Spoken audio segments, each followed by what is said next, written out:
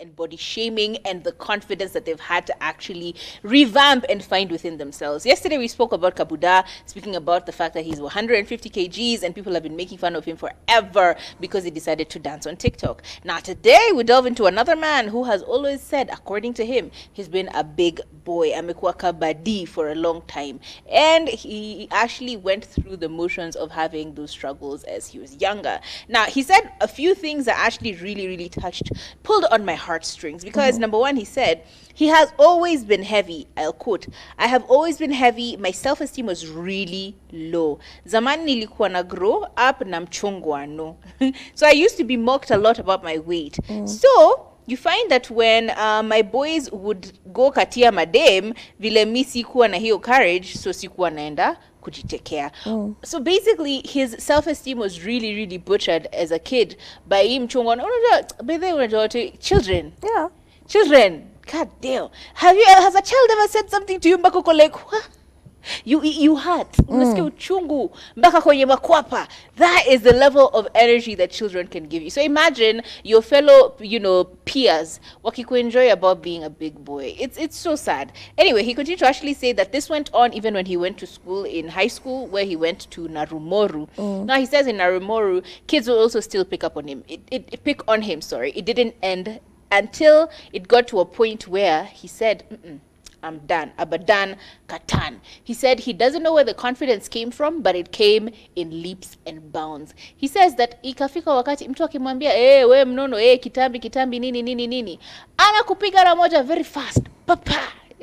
If you joke around with him, anakuambia kuja papa. He said that he would actually respond ati kitambi nini, mimi nakurushia moja unaenda home, nakurushia moja tu pa unaenda home. And he actually continued to say that he would like that schools introduce courses of counseling and psychology in schools to prepare students for handling their insecurities in life. And he actually said that in I think a little early on, he'd spoken about the fact that his mom was also not the most well-off person, so he ended up not having the best clothes. Like, he wasn't the most fashionable person. So basically he's a kabig guy, a kabig child and kapumpum, and then he's dressed in the most meh way. However, he says he does not give any or discredit his mom for this, because he knows that his mom worked really hard to provide what they already were wearing and provide for them. So he didn't really take it to heart. He didn't really blame his mom for anything. He understood, but that actually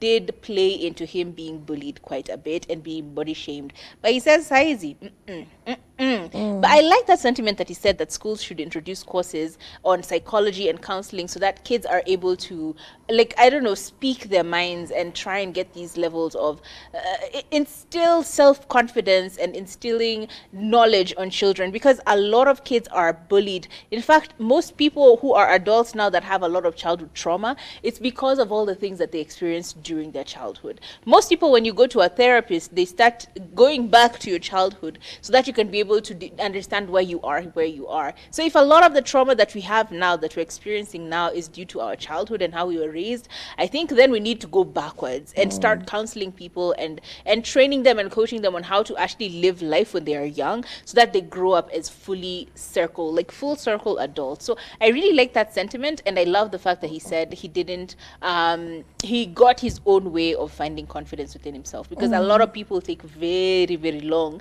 before they're able to actually garner that level of confidence to actually talk back at people and clap back, because wengine bado tuko tunakazana tu huku. Mtu anakutumia ka message moja pale kwa DM Instagram, unasikia nika unaweza faint, but it is what it is. Yeah, and I feel like a lot of these conversations need to start when children are very young. And I feel like the same things you say to a child reinforces some of the insecurities they have. It could be in passing. You could have the very best of intentions, but the way you said it, the tone you used, just takes this child to a completely different place. And most people don't even realize it when they're saying. And right now, you know, I used to think, you know, having a boy, like raising a boy is easy peasy. I don't have to deal with all of this. But then you walk out here and you meet adults who are still dealing with the same issues, and you can tell, hey, this is a wound from childhood. This person has always believed this narrative about themselves.